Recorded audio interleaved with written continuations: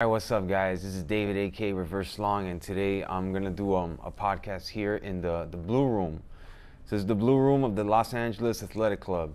So on, I'm coming here, to do this podcast. Well, first it's kind of cold outside, so it's LA right now. It's like a little bit cold, but during the day it's not too bad, man. I just came back from the jacuzzi earlier. Um, I did an Instagram live over there, so I've been doing a lot of those lately, Instagram lives, and like I enjoy doing them, so I'm gonna keep doing them. Um, you know what I mean. So it's helping me in a positive way, like interacting with people that like are interested in what I'm doing or like what my routines are. It's like a behind the scenes kind of. So I enjoy doing them and I answering questions and stuff. So and just interacting, getting to know who I'm dealing with online. So I encourage you to check that out. So, anyways, this is the historic Los Angeles Athletic Club, the Blue Room. So this is like they come here to do like magic shows sometimes. I remember I saw a mentalist here. He's like a magician kind of guy. It's Hollywood, right? All this Hollywood stuff. So they have like this place called the Magic Castle or something in Hollywood, like a magician's club. Anyways, this guy, the mentalist, he was a young guy, man. He was like 23 years old, and like there must have been like 30, 40 people in here, because they advertised it, right? It's like, oh, all club members get to come and to the show. This mentalist, not a magician, a mentalist. And he went around he had like a little suit on. He was a young guy, right? And he went around to everybody, asked them their name, and like, but like in a play, in like a way like kind of hidden, like low key. He's like, hey, I kind of know you. You're Jack. And I'm like, no, I'm not. And then, or like some name. He mentioned some name, and I'll be like, no, I'm David. And he goes, oh, David, from where? And he'll ask like a little background. Anyways, he did this on and like for like an hour long. And like nobody really paid attention to him. But anyways, then when the show started, they introduced whatever, and then he came on stage. Well, came right here, and he went through the whole room, and recited everyone's name in order and like he didn't get anybody wrong. I've never seen something like that, and I was thinking, man, if I could do that with stocks, how do I do that with trading? Like I'm able to go back and remember a stock that I traded a month ago, 2 months ago, whatever. How do you do that? Like this mentalist went around the room and got everybody's name, and I was like, there's no way this is like organized, because he asked me my name. By the time he came to me, because he had everybody stand up and be like, David. And I'm like, how the fuck did this guy know that? Like he remembered everybody's name in order, one by one, and he didn't go up to everybody in order. So I don't know. I thought that was impressive for me, man. It's the first time I attended a show like that, and yeah, it got me thinking, man. It got me thinking about how to remember stocks that I traded. This is one thing I've been working on myself to improve on, because after you hit profitability, you start making a lot of money. It's like different levels of improvement. So for me right now, like I'm trying to improve with my routines and like getting better rest and like breaking things down to the smallest detail and just like going deeper. So one of these things has been like a lot of I had brain scans done last year by Doc Amen, spec scans, SPEC, where they do a different type of scan. Tom Brady had the same scans. Anyways, there's an app called Brain HQ. After I read the TB12 method by Tom Brady, I downloaded his book on audio on Amazon Audible. Really sick. It goes through all his routines, because this guy played up until his early 40s. I was like, whatever he did, I need to do it. I want all of the stuff that he got. And he came up with like a TB12 line of supplements and stuff. And so like I got them all. And actually, there's one that he talks about in the book. It's like a chapter, Brain HQ. So Brain HQ is a game, like a brain game to get your memory better. And like he reached out to them. I thought, okay, maybe he got sponsored by them or something. They're just trying to make money off this. Who knows? But then I invited Brain HQ on my podcast after I used them for like a month or two. It's like a $15 a month subscription. And the brain scientist came on the podcast. It's an amazing podcast, by the way. And he broke down how they came across Tom Brady. Tom Brady's coach, Alex Guerrero, I think, reached out to them, and after they did brain scans and the spec scans, so I was like, damn, I'm doing the right thing. So like I'm doing the stuff that Brady's doing accidentally. It's just like I saw Doc Amon's stuff online and I liked it, and like now I can afford it, so I went in and went through it. It's very expensive, and the supplements that he tailors for you are very expensive also. But now I'm also looking into like red light therapy. I'm looking into all this stuff like Sam DeGash, my partner and friend from the Conscious Trading Academy. He recommended a grounding mat. I got this grounding mat at home now. I'm taking like all like supplements. I'm looking deeper into things.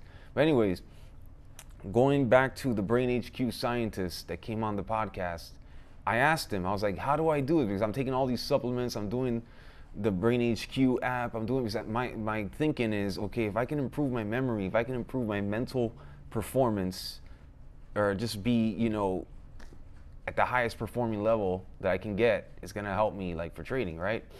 And one of these things is the memory. Memory is like so big. So I told the Brain HQ guys, like, how do you, the scientist on the podcast, I was like, how can I remember like what I ate like 3 weeks ago, like for lunch or something? I want to remember everything. And he's like, you know, sometimes you don't need to remember everything. You just, you know, you just need to remember key things. And you have like, it's like his son. So he showed an example of his son as a jazz musician.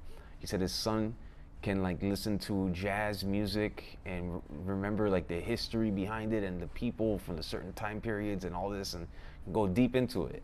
So he remembers that because he's deeply interested in that. So it's like, what I was getting out of that conversation was like, you need context and experiences to really remember, to internalize something like for good, you know, like you own it. So that's like kind of like what the mentalist did, going back to that guy, like with the names. So he asked me like where I'm from, my name. He probably remembers certain things about how I looked, where I was positioned in the room. There's got to be some trick that he was doing. I didn't even look that much into it, but the concept is there that he needed some context to remember. And what I'm going with is that's like for trading, like when you're journaling, you know. So you need to extensively journal, and that's what I've done over the years. I was reflecting back the other day of how I journaled, and I've journaled. I went to my old Trader View journal. It was a free journal, so they let you upload 4 times a month. I think it's still the same, unless you have Centerpoint. Centerpoint now has the gold one. Instead of paying $50 a month, if you have Centerpoint, you got Trader View now. You got Trader View, Trade Ideas, Trader Sync. Centerpoint is doing really well. In fact, in the show notes, there's a link to get like a really good deal with Centerpoint. It's the best deal out there. So go check that out. But yeah, going back to it, so I was looking at my old Trader View journal, trading journal, and I was looking at how I used to journal, which was like 500 words minimum per loss, and I would write like 2 paragraphs per, like, just for trade. And yeah, you know, so I really was doing the right thing back then. The 500 words, I was forcing myself to stick in there to come up with stuff that, you know, I really didn't want to write about, but I wrote about it. I wrote about my feelings in the trade, how the trade was affecting me. Why did I size up too much into the trade? Why did I have rest the night before? Did I have FOMO? Why did I have FOMO? What's going on deeper? I was just digging deeper and deeper and deeper. And I was doing the right thing, along with writing about the trade, writing about the float, my thesis, how I executed the thesis, my entry, my exit, everything. So when you give yourself that long minimum requirement to write, I think it was a good start. It was a good start. So like, and I couldn't afford the Trader View monthly subscription, so I stuck to the free one, and I would upload the trades in the weekend, and I would go over them, all of them, in the weekend. This is when I had only an interactive broker's account, and yeah, man, it was good. It was good. I did the right things. So like minimizing my expenses early on by not paying for the subscription too. Good move, because you want to minimize the amount of pressure you have to perform by minimizing expenses. You're running this like a business. Anyways, so that was a good move. And then I had like about, I don't know, 500 trades like that I journal like that.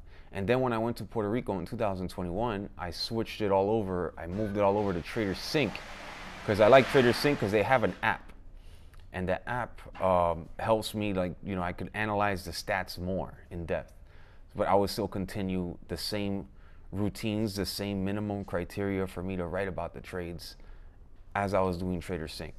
So that worked out well. And then after so many years, in 2023, last year is when I stopped writing and I started doing more video reviews. And I remember I did a podcast with James Freelander, and he told me, and he got it from someone else, but like he told me he does audio reviews, and during the trading day, and he'll go over it like tape, like an athlete goes over tape, you know what I mean? So video. And I was like, you know what, let me do this videos now, and I'll put them on YouTube along with my podcast. So I have earned the right. And then to go deeper, way back into that, on like podcast number 6, with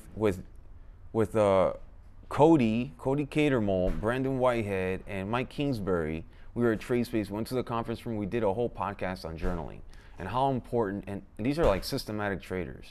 Even they journal everything. They keep track of stats. And Cody, I remember, said, you got to earn the right to not journal. And so these are good traders. I think they're doing pretty well overall. I haven't kept track of them for the longest, but I'm sure they're doing well. They had great habits, and they know what they're doing. Overall, I'm sure they're doing well. So anyways, if we're talking about all that, and like this podcast has always been about that. Early on, you can see the history of the journaling routines and the journaling habits that I talk about. And I don't talk about them as much anymore because like I've done how many podcasts now? It's like, and I've grown to other levels. But like for a beginner or intermediate or even advanced to think, not advanced, I'll say the beginner, if you're not even profitable and you're not journaling, like, man, you're not gonna succeed, man. Straight up. You gotta journal, man. You gotta journal. You gotta keep track of your stats. That's why all these Forex traders fail. They click the button. They do 50, 60 trades in one day for like a couple bucks here, a couple bucks there, and they don't journal anything. So you gotta journal all the stuff. You know what I mean? So like that's why they fail. So how do you even journal if you're just executing all these trades just on the spot without really thinking? You know what I mean? And it's the same thing with the people over trading the stocks. They execute all these trades. They have all these mess of trades, and they're not even journaling it. And if you were to pause and reflect on all those trades, you probably eliminate a lot of those trades because they were bad trades, and there's no reason to do all this over trading. You probably dig deep into figuring out why you were over trading all those things in the first place. So journaling, you get like a sense of awareness that comes out of like from the journaling and the reflection, and you got to start omitting stuff and like understanding your behaviors, So you got to understand your behavior. Why did you do certain behaviors? We're human beings. We're not perfect. So like when you start making mistakes, why did you do those mistakes? There's something going on. You knew not to do them. There's something with your behavior, But I wanted to make this podcast too because like it's so easy not to journal. Already like 90% fail, right? Let's say 90%. I think it's like 96% failure rate. You know what I mean? You already the odds are super stacked against you. But what is one commonality of the people that succeed? Journaling. Journaling is an easy one to start with. All the successful traders journaled extensively, And if you see me like doing these video reviews, I'm at a high level now, man. You can't, if you're starting out trying to get profitability, you can't like try to do what a guy like is like way up there doing, So you got to start. Like, how did I start? For many years, I remember being like up like 600K, and I'm still freaking journaling like crazy, I remember when I was in TradeSpace in Puerto Rico, every morning, the stats would like like get re-uploaded to your statement or something. I would download it, upload it to TraderSync. I would journal in the pre-market what I traded yesterday, because now the trade shows up on your statement or whatever. Now you have like Kinfolk can do it automatically. You don't have to do all that. But yeah, you got to journal, bro. You gotta journal. And like, why are people not journaling? Are they lazy? You're trying to get profitable in something that's so hard to do to begin with, and you're not journaling? Like, why? You don't want to get profitable? Is that what it is? Like, it's a simple thing to start doing, but people don't understand why they do it. And like, that's the thing. So like, that means their ego is in the way. They think they know more. There's something else going on. Because like, if all the successful people do it, you just do it. That's it. You just do it. You know, you don't really even gotta, but you're like, oh, I gotta get into my feelings and this and that. Yeah, you do, man. You know, and it's crazy, like the journal, like nobody sees it but you. Most of those journals, let's say like 95% of them, I write them all down. In the past, I'll write them all down and I never revisit it again. You know, I'm just getting that awareness out, getting those thoughts out and getting them, you know, completing the thought process and like internalizing the lessons. These days, when I do those video reviews for the bare subscribers on the YouTube, or you know, on audio, I put it on audio as well for the Discord, but bare, like it has the charts. I make the full review of my trades. That's for me first and foremost. I'm not trying to like give stuff. I'm not doing this to please the people watching or the subscribers. I don't really care, man. I'm trying to improve as a trader, and I gotta do as well for what helps me improve, because that's what I want to do, right? So when I finish doing that and I upload it, when I go to eat dinner, you see me a lot of times at a Japanese barbecue place. That place is awesome, and or the Brazilian steakhouse. What do you think I'm doing there? I'm re-listening to my review. So Sam DeGash, he calls it rehearsal, and he got it from like Joe Dispenza. Joe Dispenza, I was listening to one of his books, and it reiterates a lot of the things Sam says, because Sam learned from Joe Dispenza. And he says like rehearsal is very important. And it goes back to that mentalist there. That mentalist must have rehearsed, he got context, he remembered everybody's name. The Brain HQ guy even said that you need context, just like his son with the jazz and the music and this. So how do you get context for trading like that? Like all this stuff ties together. So you journal, you write. Like when I write what was going on, like MARK, I had a max loss the other day. MARK, Mark, this stock ran in sympathy in 2021 with PHUN, DWAC, had nothing to do with it. It has a Chinese exec.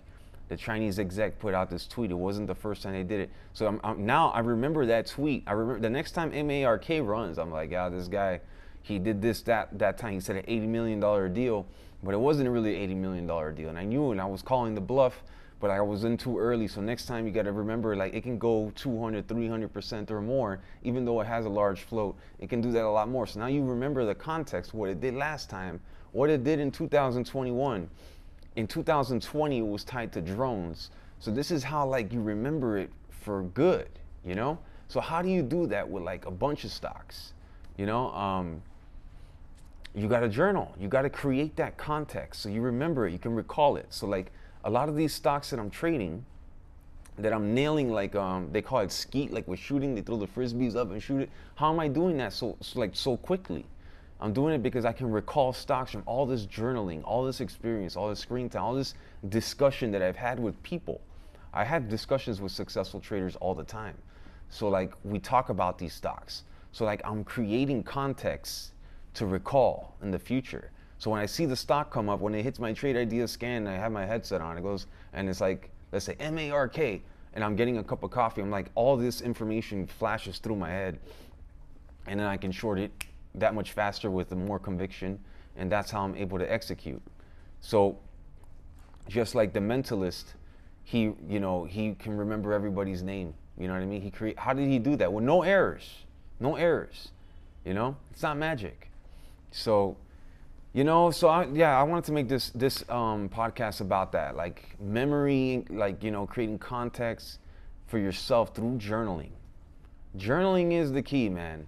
You don't want to be like these Forex guys that fail. First of all, they're up against banks, they're up against algos, funds, George Soros and all his minions, and all you're doing is just clicking the button in and out. Oh, double top, buy, short, sell, and then you just move on. That's ridiculous. That's ridiculous. How are you gonna stand a chance? So Yeah, you got to journal, man. You got to journal. Anyway, so Sunday, to wrap it up now. So Sunday, March 3rd, we're gonna come over here and have a mastermind. Um, my good friend Ellis Hobbs gonna lead that conversation. We're gonna have some other excellent traders here. It's gonna be pretty sick, man. I'm really excited for it. March 2nd is the main event, 9 to 5 p.m., 9 a.m. to 5 p.m. at the DoubleTree in downtown Los Angeles, in Little Tokyo. Dope area, man. Little Tokyo, man. It's all. I love Japanese culture, man. I was in Japan last year. It's freaking awesome. What else? Oh yeah, Friday, March 1st is gonna be the U.S. Bank Tower. We're gonna go visit my office. You can see my setup. You can ask me any question, man. Ask me anything in person. Like you're there. You get to see everything how it is. All my accounts, everything. It's all there. All my setup, like my scanners and charting and whatever it is you want to see, the whole area, like you can see and make sense of it. So I think it's important because like you get this behind the scenes look of like my routines, my habits, how I go about things, you know what I mean? So like, and how everything works so efficiently. Everything's organized, so you can get a lot of takeaways from that. So anyways, that concludes this. I'm gonna go work out now before they close over here. So they have a gym downstairs. I'm gonna go work out. They have a dinner spot here, but man, like, I really gotten spoiled, man. Now I just go to Brazilian or Japanese. But today, I think I'm gonna go venture off. I heard, oh yeah, so Sam started a new podcast called Rising Minds. And man, it's so good. I listened to like 3 or 4 times each episode. They're quick, they're like 10, 15 minutes. And the last one he mentioned, and I think low key, he's taking a shot at me. Because I eat the same restaurant every day, And he's like, yeah, sometimes it's good for the brain to, make new connections and rewire, like trying new restaurants, traveling to new places. I got the traveling to new places down. But like I go to the same restaurant every day. It's like Brazilian steakhouse, Brazilian steakhouse, Brazilian steakhouse, Japanese barbecue, Japanese barbecue, Japanese barbecue. So I was like, when I heard that, I was like, oh man, I'm getting too used to one thing. I gotta try more restaurants. I tried them all in the area, but there's a couple that I want to try out, and I think tonight I'm gonna try a new one, just because of Sam's advice from that podcast. It's very good. So that podcast is very good. I'm gonna be coming on there as a guest and all that, but that's Sam's podcast, and yeah, I'm excited, and I'm showing him the ropes of the whole podcast game. So we're gonna see a lot of Sam's insight into the mind, it's awesome, man. It's like, it really has helped my trading, and I want to bring that into the trading world. Bring Sam into it with the podcast.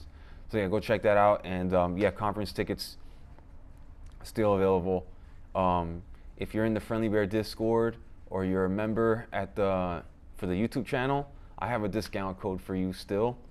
It's gonna expire soon, so yeah, you gotta use it up soon.